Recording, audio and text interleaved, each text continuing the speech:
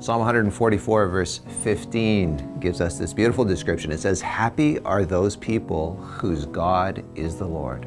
It's true. Those who make God first and last and best are the happiest people in the world. This does not mean that they will not experience setbacks, trials, or discouragement. Jesus experienced setbacks, trials, and discouragement. Yet listen to his promise to you today.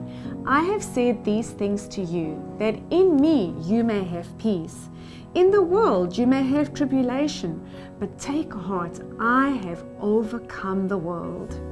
In your relationship with Jesus, you may overcome discouragement and have peace. He also promises, "These things I have spoken to you, that my joy may remain in you, and that your joy may be full."